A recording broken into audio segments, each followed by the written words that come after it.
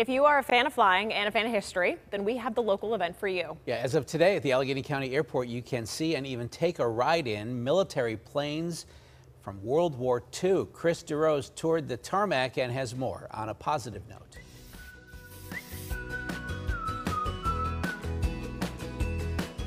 For the next few days here at the Allegheny County Airport, you can travel back in time on board one of these historic planes, and you can literally go flying with the crew. On Wednesday, aircraft and history enthusiasts alike gathered to see these relics of a bygone era. These planes are from Texas, and they're part of the Commemorative Air Force's Air Power History Tour.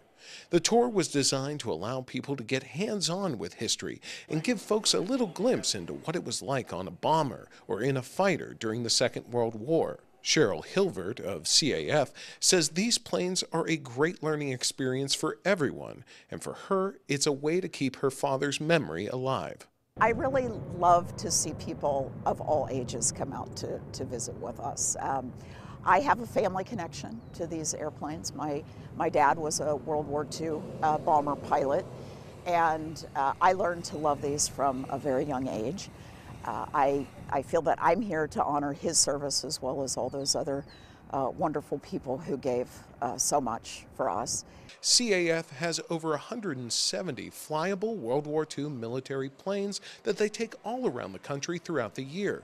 They brought several aircraft to Pittsburgh this week, and by far the biggest draw are the two bombers, the B-24 Liberator, known as Diamond Lil, and the B-29 Superfortress called Fifi.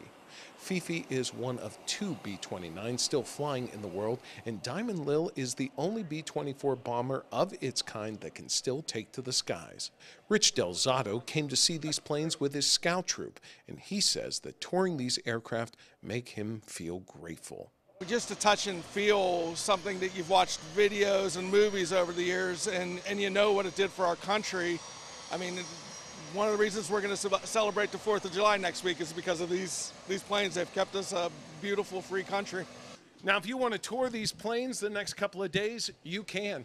Tickets go between $10 and $20. And if you want to go flying on one of these bad boys, well, it'll cost you a little bit more.